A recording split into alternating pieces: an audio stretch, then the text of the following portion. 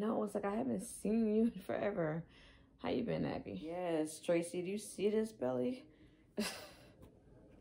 But yeah, he's been supportive. You know, he's supporting me throughout the pregnancy. It's just, I want to be with him. Well, of course, he's with Stacy. So I'm like, all right. But yeah, I know which, I think I want a girl. Yeah. No.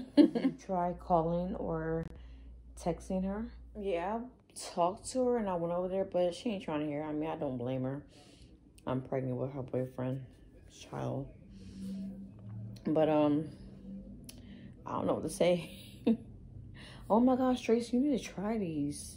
Like the zesty dill pills are so good. You sure you want them? You don't know what you're missing. Oh my gosh, you always love them pickles, but you're eating them a lot more lately. What's wrong? You're my best friend. Talk to me. What's up? I mean, I just feel cheap at times because, yes, I am pregnant over here by myself and I get lonely. And then I think about he's just over there with Stacy, which he, you know, that's his girlfriend. But I'm just like, he knew that was his girlfriend too. I know there was feelings there. I just knew it. But, you know, that's something I have to live with. It's just, you know, that's how I'm feeling right now. Tracy. Oh. Does he go to your appointments with you? So far, yes. Hopefully he will continue. I mean, yes, he should. All right, look, Abby. I know he's with Stacy.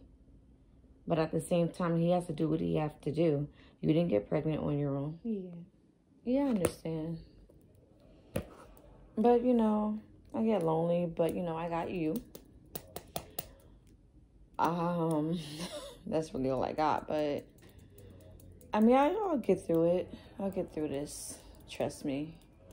My baby girl, I mean, or whatever, boy, but I prefer a girl, will be healthy, and her godmom will love her. Yes, I'm good.